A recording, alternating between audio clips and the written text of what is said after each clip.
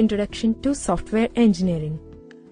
In this section, we are going to see about Introduction to Software Engineering.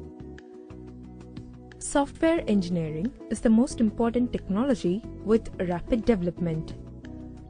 Software engineering is a discipline in which theories, methods, and tools are applied to develop professional software product. It requires a team to develop a product.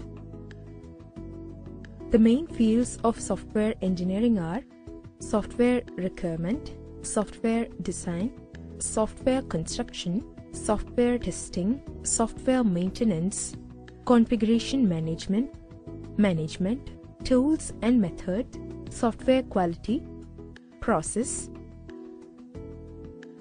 of software engineering.